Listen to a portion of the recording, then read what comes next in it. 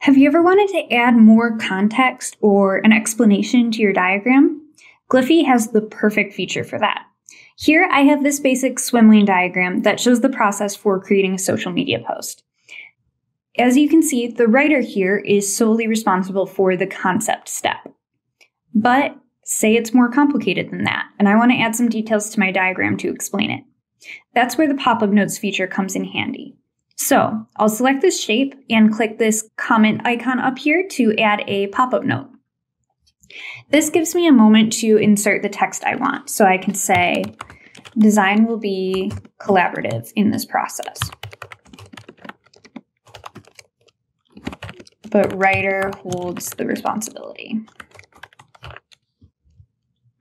Done. You can tell that a pop-up note has been added to a shape by this little comment icon.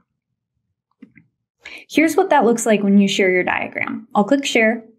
I will copy the link and open a new tab into that new diagram. All right, here we go.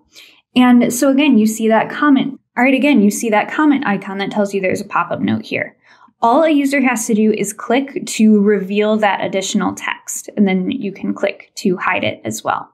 This is great for sharing definitions, clarifying a step in your process, or providing additional instructions, all without cluttering your diagram. So next time you want to explain something in your Gliffy diagram, be sure to give this feature a try.